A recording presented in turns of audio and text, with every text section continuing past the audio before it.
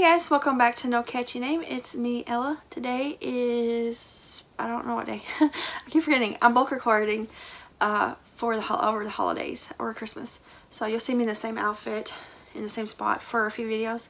But it's just because I don't want to record on like Christmas Eve and Christmas Day. Anyways, this is No Catchy Name episode 160 maybe, or 161, I can't remember. But I got some finished objects to share with you guys, and I only have one whip and it's almost done. So I'm super excited about it and I can't wait to finish it. And then I don't have any whips after that. I know I've got one coming up because I always like to do a good luck project for the next year. So I'm going to be doing that towards the end of December. But I don't know if I'm going to start anything else because of the baby. I don't know. Maybe little emigrants, but we'll see. Anyways, let's get into the finished objects. So I have two patterns here that I made from Michelle Estrada's patterns, which is Pixie Marie Crates. I'll link her down below. So one is this cute little sprout. She sent this pattern to me for free, and it's got a really cute little story along with it.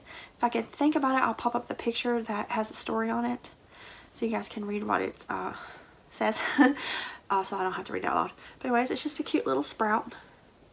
I used scrap of, this is Red Heart Super Saver Bright Yellow, and this is some Patty Green, and then the little cheeks are just some pink and black, and then little safety eyes. And it's so cute. It worked out pretty fast. He stands up. I have him by he's sitting by my computer, just to kind of have him off to the side, because he's just cute and happy. But I'll link that pattern down below if you want to check it out. Super cute. And this next one by Michelle, I got fiber in my nose. This is a pattern I tested for her. This is her new pattern. I'm pretty sure she's got it released now. I don't know, I'll have to check. But it is a polar bear. But I'm going to go ahead and show it because she's been sharing hers, so it's not like a secret. But it's a polar bear ragdoll pillow. So mine's not white because actually I have no white yarn. I have like a little ball. I got to buy some more to have on hand because I make so many amigurumis I go through white a lot. This is Red Heart Super Saver soft white, so it's like a cream color, but he is so cute. He's made in a few pieces, so his body is two pieces, two panels. Each leg is two pieces. He's got a little tail that's just folded over, a muzzle, and his two ears. So, and I just stitched on the nose and used safety eyes. I believe those are 12 millimeter safety eyes. But he's so cute. He's just got a little bit of stuff in him because he's supposed to be ragdolly. You know, he's supposed to be kind of floppy. But he's so cute. He worked up super fast. I made him in 2 days while watching documentaries. I was laid up in bed. Like, I put myself on bed rest every now and then. So I was laid up in bed watching documentaries and I made him. He's so cute. I don't know who I'm going to give him to. I wish he showed better on camera, but the white is like really making his holes show. But they don't look that holy in person. But he is adorable. I think he's cute. I accidentally sewed mine together backwards. The body pieces, he's supposed to be facing this way. Like Michelle has it written for his face to be on this side, but I wasn't paying attention. So he's just facing the opposite direction, which is fine. I guess you can do either side you want. But he is so cute. I think he turned out adorable. So if she does have this pattern released, I will link it below. If not, I'll just link her shop below and you can watch for it to come out. Because polar bears aren't Christmas, they're winter, and a lot of people love polar bears. I know Judy at Which Piece Crafts. She collects polar bear whatnots. So she loves polar bears. But it's just so cute. I think it's cute. Polar bears remind me of Coca-Cola because of Christmas commercials. But that is my two Michelle Estrada patterns. She makes the cutest patterns. I've made most of her patterns. I tested for her a few times. I tested that. I tested the pig pillow, the turtle pillow. Here you go. Her first pattern was that baby frog. I tested that for her. I can't think of it anymore. But I do have a lot of her patterns. I love her Halloween ones. The little ghost is just so cute. She's got some really cute patterns. So definitely check her shop out. I'll link it below. And support another creator. Now my next finished objects, there's 5 of them. They're Christmas ornaments. And they're all gingerbread. The first one is a free pattern by Maria's Blue Crayon, which I also love those patterns from her website. She's the one that made the Christmas blanket I'm working on and the Halloween blanket that I made. And she made that Frankenstein pillow that I have. And she's got all kinds of cute patterns. But this is one my sister sent to me through Messenger and asked me if I could make it. She found it on Pinterest and thought it was cute. But it's a little gingerbread house. And it's made in 2 pieces. The gingerbread is 2 little panels, and then you just make these little circles for gumdrops, and then you stitch on the windows, and then when you sew it together you use brown around this part, and then you switch to white and do like icing, and then a little hanger. So I gotta give this to my sister when we go to see her on Christmas Eve. But it's so cute and it worked out super fast. Cute little gingerbread house. I'll link that below if you want to check it out, because I know it's almost Christmas, but you can always get prepared early for next year, because you know, Christmas comes every year. The next 4 are the same things. They are gingerbread men from Repeat Crafter Me. I made one of these for myself. It's on my tree. And I made these 4 because my apartment manager expressed interest in them. And then she never came back. But then when we took out the trash one day, she talked about it again. And then she still never came. So I don't know if she's going to get these or if these are just going to be extra ones for me. But either way, I don't care because they're cute. So I did make 4 of them. And they're also made in 2 pieces. They have a front piece and a back piece. And then I used safety eyes because I don't have any buttons. I need to get some buttons. Little buttons. And I just stitch on the mouth and then use surface crochet. I keep calling it top stitching because I sew, but it's called surface crochet. Them together, which is real easy. It's basically where you just hold the 2 pieces together and you slip stitch through them both all around. You can write words and stuff like that. So they're all exactly the same. But there's 4 of them.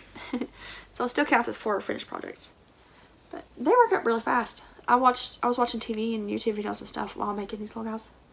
I had the pattern in my brain, you know, once you make a couple, it's just stuck in there, and you have to make 8 of them to make 4. So they worked out really quick. I think they're cute. So I got a lot of gingerbread cookie things. But that's all my finished objects. I'm pretty sure. I don't think I left anything else. But I do have an active whip, and it's my Christmas blanket, and I have a lot of work done on it. It's almost done. I'm super excited that it's almost done. I can't really hold it up and show it to you where I'm sitting, but I'll lay it out and take a picture of it. But I am in the process of attaching all the squares, and they are mostly attached. So here's a part that's attached all together. And then right here is where they're still not attached all the way. I only have 4 more. I have to crochet this way down to attach all these parts together. But other than that, it is pretty much done. Then I'll have to do all these ends.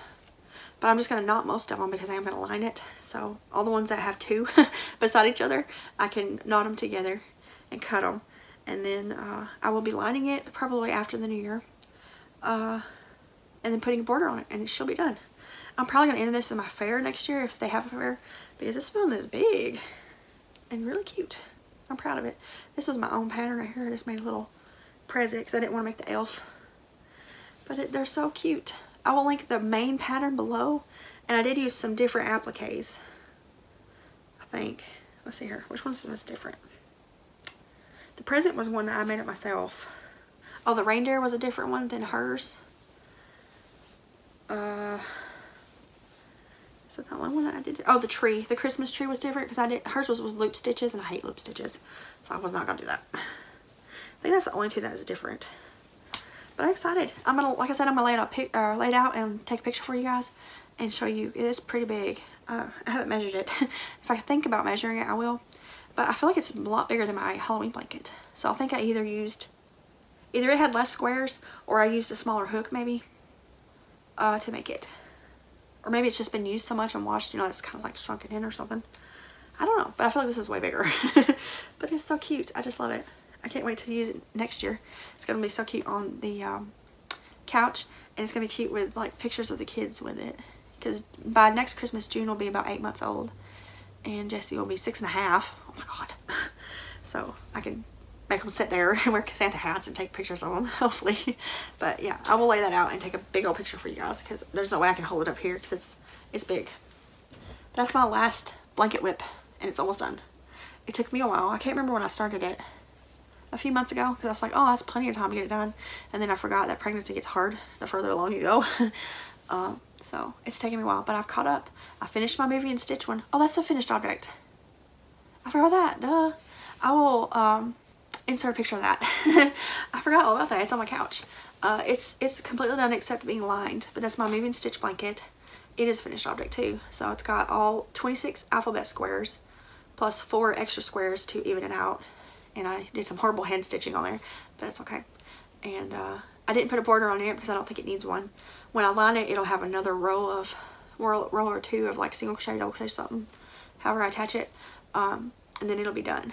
I just have to go to Joann's and get some Christmas themed backing for my Christmas blanket, and some, I'm hoping to find a movie themed, like movie reels, or maybe like popcorn or something, or like candy, even like a bunch of candy for the movie one. If not, I will just get something from a movie that I like, because they have a lot of like Harry Potter ones and you know, different famous franchise ones. I'll just get some of that and sew them together, and then they'll be finished objects, like 100% finished objects.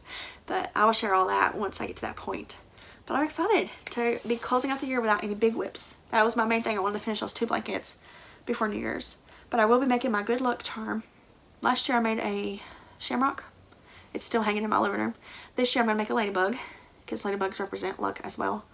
And that's going to be my good luck charm for 2022. And I'll share that pattern with you guys when I get it. I thought about making my own, but I don't know if I want to actually do that. It's a lot of work to design a pattern, and I only have like 2 weeks to do it. But yeah, so, and I'll probably start some more amigurumis or something, just little things, maybe Valentine's Day stuff, because I'm gonna have a baby around Valentine's Day, so I probably won't be crocheting a lot, but I can make some stuff for Valentine's Day now.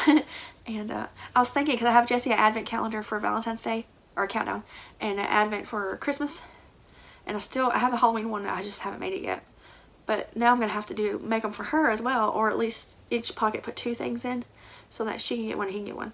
Like, I know this Christmas she won't be eating a lot of chocolate because she's going to be 8 months old, but I could put little baby snacks in there, you know, those little rice bars. Jessie loved those, and the little puffy things in little bags and stuff. I'll probably do something like that, because I love the holidays, and I've instilled it in Jessie to love the holidays, and I'm hoping to do the same thing with June, because it just makes life happier when you enjoy days for no reason other than they're fun. But anyways, that's everything. I'm super excited to be ending the year without a blanket project, because I'm going to finish this today. It's a Christmas blanket. I'm going to sit down and finish it. I wanted to last night, but it was getting late and I was getting tired, so I was like, okay, I gotta put this aside.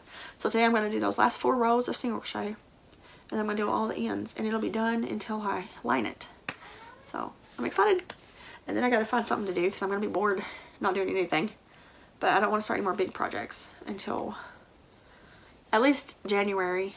But even then, I don't want to start any more blankets until the baby comes, because I don't want to have it sitting there forever, because it's been a while since I had a newborn. I did crochet a lot when Jessie was little, but she may be a completely different baby. Jessie was the easiest baby in the world. We got so lucky with him. He never threw fits or anything.